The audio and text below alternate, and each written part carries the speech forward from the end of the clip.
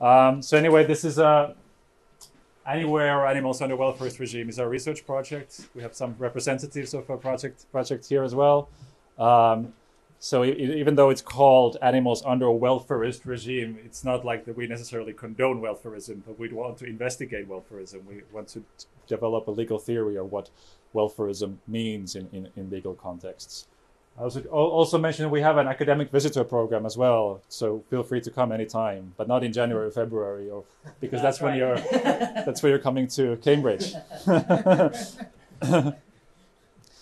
I should also mention this is something that might interest some of you, that I've been involved in developing this. I'm not this. Birgitta Wahlberg from Åbo Academy was the sort of main person who got this started, but there's like a open university online course thing going on at the Åbo Academy University. I'm one of the teachers there. So we've got over 40 ECTS credits worth of online courses in animal law open to anyone, just in case someone might be interested.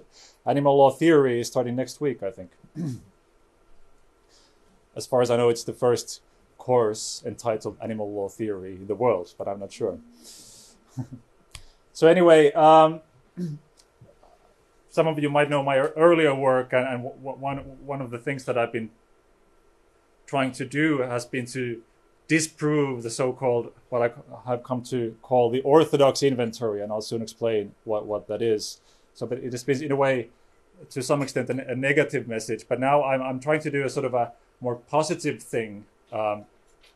So the negative message has been, for instance, that I think animals already hold rights, legal rights, but they're still not legal persons. So there have been sort of a rephrasing or re-understanding of reconceptualization of legal personhood, for instance.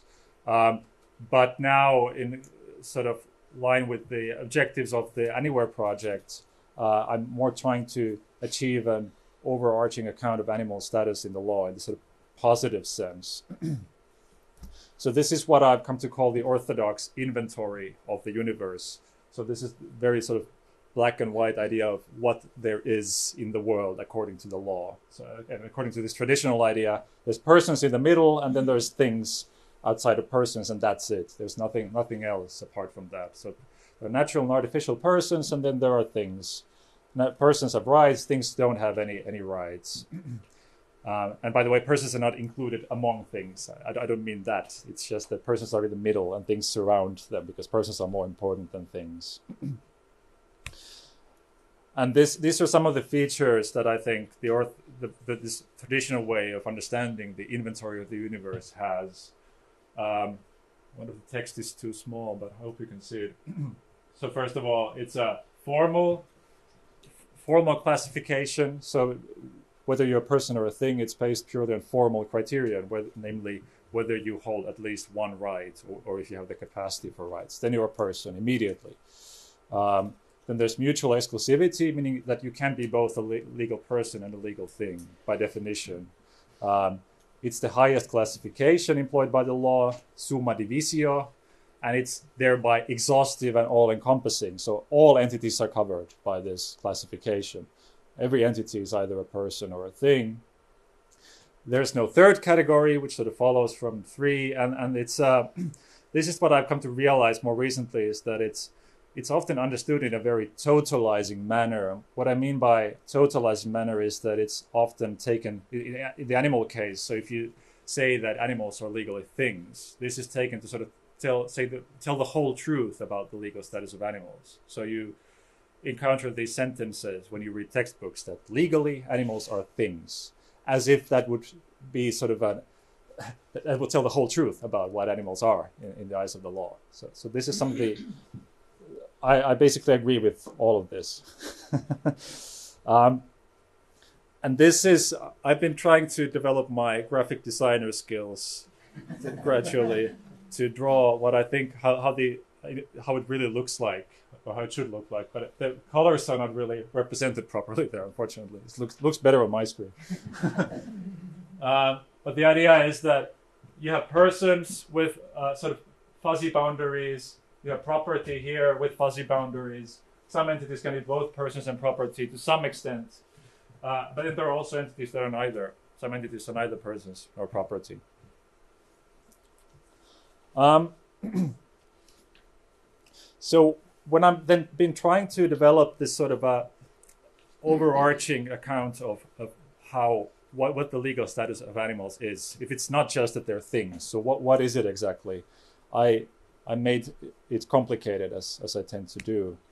So I've come up with 6 different distinctive features of animals that I think are reflected in the law in different ways. So first of all, so you can think of this in terms of how animals are different from, say, chairs or some other very prototypical things. So first of all, animals can produce food and other goods with their bodies. And that's why we sometimes worry for their health, because we want to make sure that they keep on producing these goods. Animals are biological and quite closely related to us, which means that there are risks of animal diseases, risk of zoonoses. There are other health risks associated with animals that are not there when we're talking about chairs. But animals are also a source of scientific information. We can conduct animal experiments on animals. Animals are autonomous in a very broad sense of autonomy, meaning that animals can do stuff on their own. Animals can cause damage, but they can also use animal labor in various ways.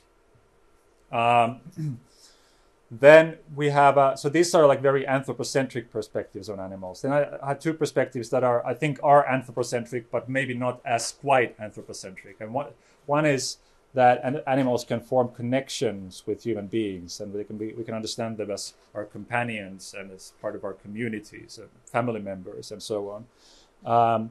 And they're also increasingly understood to be an important part of the ecosystem. So the animals, we protect some animals for the reason that they somehow contribute supposedly to biodiversity, for instance.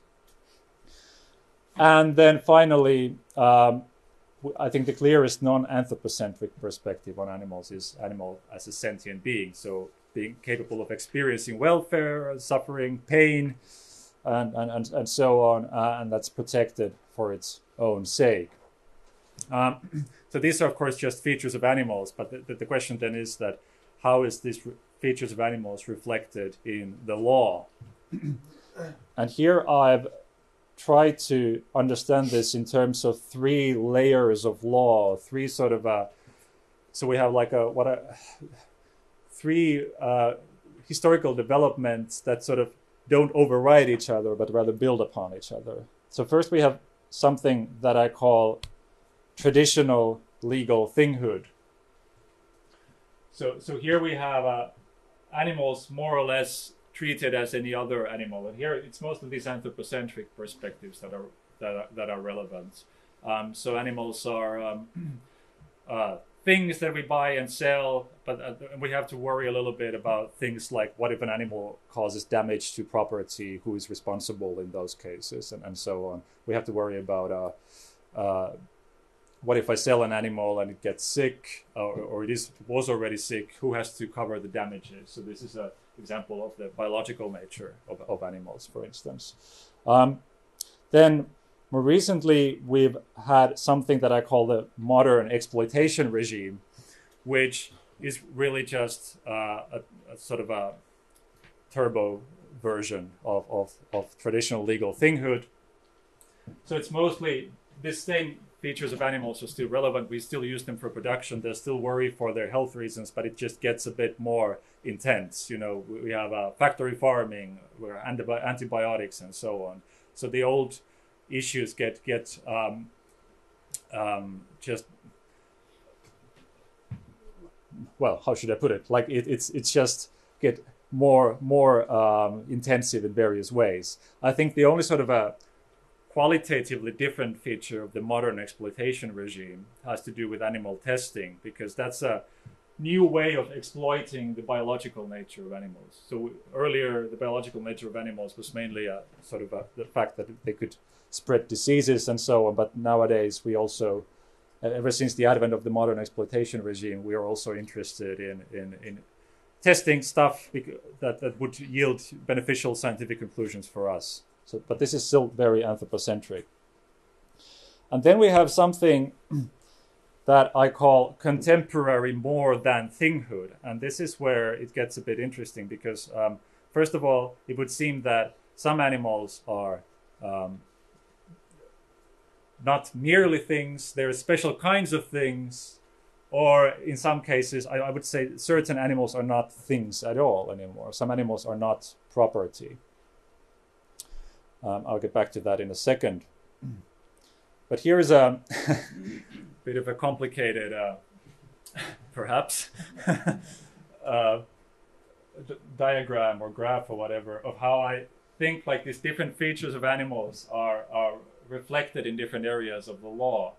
So for instance, maybe I won't go through all of this here, but by the way, it should be just visible.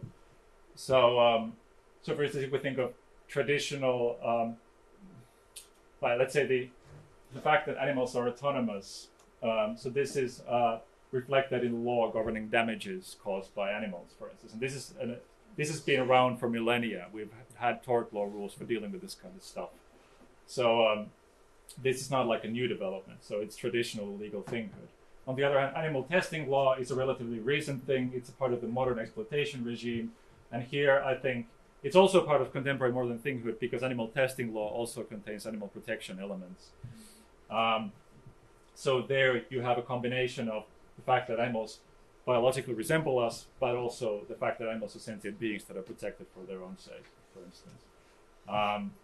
Hunting law similarly sort of embodies various or reflects various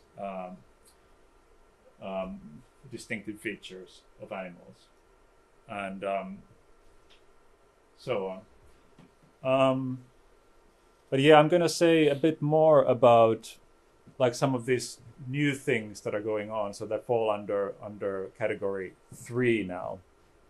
So what I then want to say about the thinghood of animals and what I claim to be the sort of contemporary more than thinghood category. So there are, I think, a number of problems with saying that animals are things and that's it. So first of all, even under the traditional idea, thinghood has only been one aspect of animals' legal status. It's not the whole truth. Second of all, thinghood is changing, and third of all, some animals are not things at all, I will argue. So first of all, thinghood is only one aspect of animal law in the sense that, or the legal status of animals, in that it's a private law status. Thinghood is primarily private law. So if you look at these legislation of civil law countries, where do you find these definitions of personhood and thinghood? It's in civil codes. It's a private law issue. Also with these traditional great theorists of thinghood and personhood like Savigny, he was writing about private law. But it's not obvious that animals are things under animal welfare law, for instance. I mean, it's sort of an interplay with the thinghood status of animals, but it's still something distinct from that. Though I should, of course, concede that these other areas of law are sort of in a way parasitic on the private law status of animals. What I mean by that is that if you steal someone else's animal, and the fact that the animal belongs to someone else is a private law thing. But if I steal it, it's theft. So criminal law in a way builds upon private law concepts. So it's not like these areas of law aren't interrelated. Another thing that I find problematic with saying that animals are things and that's it is that, well, first of all, even traditionally, animals have been special kinds of things. Well, that's not yet problematic, but they have been special features of property law that have only applied to animals, like when animals cause harm. Second thing is that there are like new aspects of thinghood that have been emerging recently. So for instance, the non-fungible value of animals has been recognized in various jurisdictions. What I mean by non-fungible value is that you can't just replace one pet or one companion animal with another. So there are court cases, for instance, that if you harm someone else's dog, you're going to have to pay the veterinary costs, even if it exceeds the market value of the animal, for instance. So that's an example of how animals increasingly have this non-fungible value to their owners. I don't think it's any kind of intrinsic value in the sense of ultimate value. It's just non-fungible value, like sentimental value. And in this sense, companion animals might be described as irreplaceable things. And there are very other aspects, like, you know, how animals' position in family law is changing in various countries, for instance. That's another way how their thinghood is changing. It's a new kind of thinghood. But then I think one thing that's very interesting is that I don't think all animals are things anymore. So there are some wild animals, especially, that are. It's not obvious to me that in what way they would be things, because in sense of property. Because first of all, if we think of environmental protection acts, or like the European Habitats Directive that was discussed yesterday at the PhD workshop. So first of all, some animals receive very strong protections from say, the Habitats Directive. But furthermore, what people maybe haven't been that interested in is that those acts often preclude ownership of these animals. And also, like, for instance, the Finnish Animal Welfare Act prohibits taking wild animals into your possession, for instance. So there's no obvious way in which you could, because the traditional doctrine in civil law countries especially has been the so-called res nullius doctrine, which is that animals are things that are not owned by anyone, but that could be owned if someone were to take them into their possession. But there's no obvious way in which you can do that. You can't take a live animal into your possession. You can't sort of claim dominion over them. You're not allowed to kill them. Even if you were to kill them, especially in the case of these protected animals, you're not allowed to take the body into your possession. You're probably supposed to just leave it there, or maybe donate it to the state or something if it has scientific value. So I don't think if you think of ownership in terms of this cluster of rights idea with incidents of ownership, I'm not sure like any of those incidents potentially apply to these animals. But this depends on the jurisdiction. I realized this especially after I last talked about this at our Helsinki conference in June, that it seems that in some common law countries you have a doctrine that wild animals are owned by the state. I'm not sure if that makes any sense in practice, but I believe that if that's what the common lawyers tell me, then maybe that's how it works. I'm not convinced that it's real ownership, but maybe it is. So to conclude, 2 minutes in advance, the private law status of animals as things is but one aspect of their legal situation, and the truth is more complicated. Some animals are not things at all. Others have a special kind of status as things. And in general, all animals have a sort of particular features of property status that they're not reflected in let's say the legal status of chairs. And so even though it's still important to think of animals, to concede that animals are still things, I think even in countries that have explicitly said that animals are not things, even in those countries, I think they are things because those are just declarations. But thinghood is not like the whole truth about the legal status of animals. So, thanks.